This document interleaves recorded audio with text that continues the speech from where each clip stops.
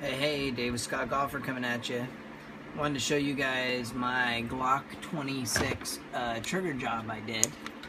And so let's start off by clearing it, making sure it's empty. Nothing in there. Knock it down, safe direction.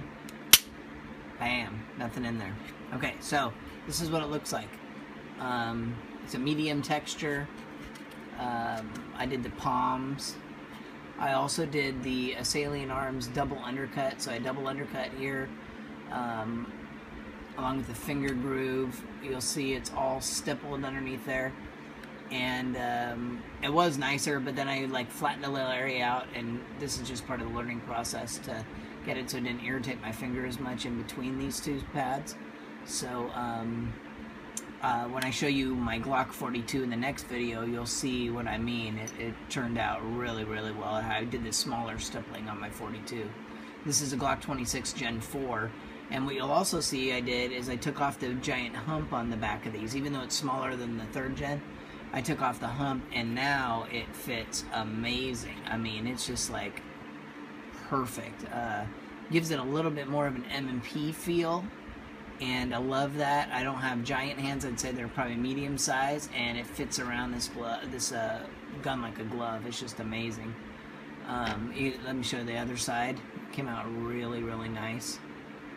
Yeah, I mean, it came out great. I love how the pads turned out. I even did the top at the angle there that it comes with, and that I like because then I can put my thumb kind of on top of that area when I'm pulling down. Let me get better light on it like this. Hold on one second. Let me adjust this light here. Yeah. So right here, there's this little pad that kind of runs around. You'll know if you have a Glock, and you put your finger on there, and you can kind of hold the barrel down, and then it makes it really, really nice. So again, when you go to pull it, and then it tries to pull up a little bit, you'll be able to push your thumb down on that if you'd like. So feels great. What I also wanted to show you that I did is I did some of the magazines. So there's a couple different ones that I did. I did the original, where is it? Is it behind here? I don't know what happened to it. But it was the original one, the flush fit, and it came out really, really nice. And then I did the ones that I use all the time, which are these, which are the extended pierce grips. And what I did on these pierce grips, and I'll do another video about this, is I measured them to my hand when I put them in. Oops, hold on a second. Oh, man. Sorry, hold on one second. I'm going to have to unload these magazines real quick. You shouldn't have ammo in them when you're going to be playing around with them. So let me take those out. Got my ammo. Let's separate that here. You can see there's no ammo in there now. But what I did is I custom fit these to fit my hand, so when my hand was wrapped around, I can get my pinky on there too, you can see, and get a good purchase. But before, this pierce grip came way down, probably twice as much as that, so that your pinky can get in there and kind of push up. But I don't need all that. I'd rather have it compact. And the regular magazine would go just across like this, so I'm just adding on probably less than 1/4 of an inch now. But then I can carry it with these. I don't have to use flush magazines. So a lot of people, they'll use flush magazines, and then the backup mag, they'll go to something like this, a Glock 19 mag with the extension on there, which I did also. I mean, this is also empty. And put that in there, and then go to that afterwards. Well, that's all fine and dandy, but when I take my first shot, I want it to be as accurate as my 11th shot, my 1 through 10. So this one, whoops, wrong one, that one has something in there. This one, I gotta learn to get those out of the way when I'm doing this. This one is awesome. There's nothing in there, you can see. Because it fits my hand perfect. I get a full purchase on it. And then when I fire the trigger, I don't have to worry about it, not having that on there and my pinky being loose. Although I'm good shooting without my pinky, it's nice to have it on there if you can. So now I get it on there. And then obviously I can take my Glock 17 mag, or 19 mag, and put that on there, and that's stippled too to match. And then I also did my Glock 17 mag with my extension, the X-Grip extension, and did that too. So now you're talking to get a big purchase on that. But the 19 is actually just amazing. So you can feel, look at that, it's just perfect. So if you have that, you're getting a full 19 grip with just a little bit shorter barrel on the 26. So I also did, so I did 2 of the ones with the Pierce grip. I also did the one on this. This is a +2, so I can do 12 in this, and that makes it nice. So I can put this on here, and now I have, you know, just a little bit more space than the regular ones. Now this is more like the Pierce grip that I would have had, so you see how much room you save when you cut off the rest of that on there. See, like that, you save all that space right there. But this gives me 2 extra rounds if I wanted to run 12 outside of the state of California, and I get a really good purchase on there. And I stippled that too. So they all look amazing. I love the stipple job I did. It came out great. Even did my old 30 round. You can see that. That's a bad boy there. 33 rounds of love. And the only problem is when you're holding it, it's really hard to reach the trigger. So, just joking.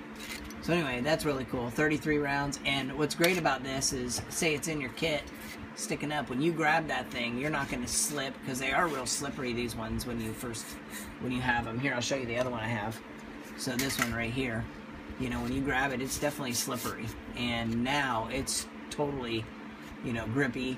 I also did a couple marks around the edges here, up above where it goes into the frame. And what that does is it keeps it from having such a wiggle inside the gun. Like when I put this one in, there's way more movement around. Probably hear that than this one now, because I put a little bit of stippling, so it's a little bit tighter and it feels a little bit better. So let me fix that camera again. So I really like the way this works, and it fits great inside my kit. Let me show you my kit real quick. Hold on. Or my belt.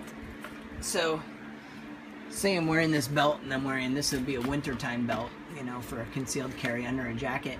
I could put in a 33 round magazine like such, and see it goes down right to the top of that, and now it's like really nice and rough there, so if I need to grab it, I have no problem pulling that out of my bag. So it works out really well. So anyway, that's a Glock 26 with the stippling job, the polished slide release, and I got the extended kind, the Glock original.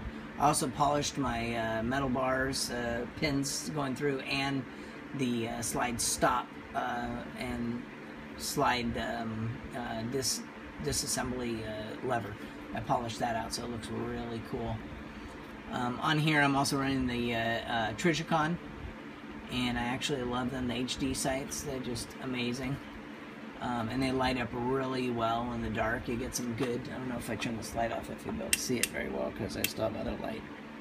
But anyway, probably not. But I love the white ring around it up front, especially. It's a little bit bigger of a white ring, and it really works good.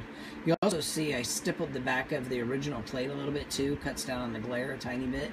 And I left it unstippled under here like you should, because then your pocket, you know, your the web of your hand fits under there great.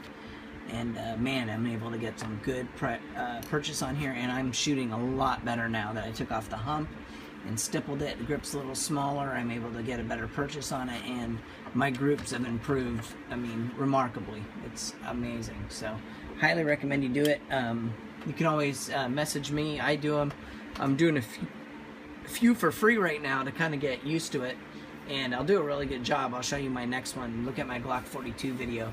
But this is one of my starter guns, and I'm having a lot of fun. As you can see, I practiced on a lot of different magazines, and I practiced on the Glock 4 back straps that came with different type of hole sizes and or stipple sizes. And you'll see in my next video the tiny one, and it looks almost like velvet and came out even better than this one. So, Davis Scott Golfer heading out. That's it. Take care. Bye.